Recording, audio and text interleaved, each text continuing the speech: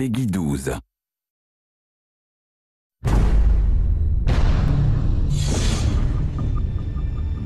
What things like the film allow Green Lantern to do is come alive for real. You see the constructs come to life. You see that energy dissipate. You hear the sounds. You see the big scopes of Oa and Zamora and all these other planets. There's something about Hal Jordan himself, because unlike every other superhero, Hal Jordan and Green Lantern are essentially the same. He is a bit of a throwback character. Hal! He comes from that generation of the right stuff. He is a daredevil. He's a guy who leaps first and then thinks on the way down. There's something I really love about his gut instinct. Your name? Hal Jordan. The ring chose you. I think Hal is an incredible superhero and a unique Green Lantern because he brings something to the table that the other Corps can't, and that he's willing to face his fear and admit that it exists and use it in order to become the greatest Green Lantern of them all. Ryan Reynolds is the perfect Hal Jordan for me. He has that humor, he has that swagger, that cockiness. When the chips are down, he really gets serious. He really steps up to the plate. The ring said it was a great responsibility. Responsibility? You? Let's hope so.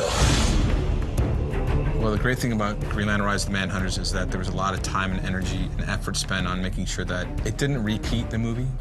It's like watching the movie, but you get to actually control it. It's kind of cool, I think, for people that are, that love the movie and people that haven't even seen the movie yet. The main storyline for Green Lantern, The Rise of the Manhunters, begins actually many, many years ago because the Guardians had created their first police force, which were the Manhunters.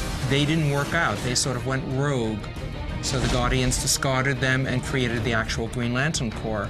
But now the Manhunters have come back, and they intend to destroy the Guardians and the Green Lanterns.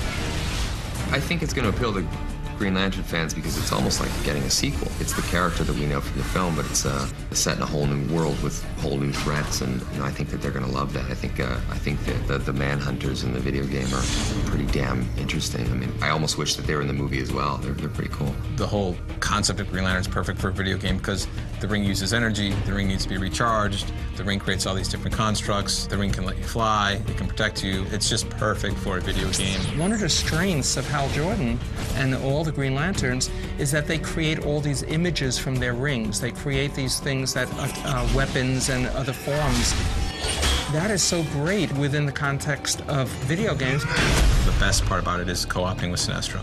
Because if you're a fan, you know where that relationship ultimately leads. So in this film and in this video game, the experience of Hal and Sinestro working side by side together, there's a whole story behind that. There's a whole emotional depth to it.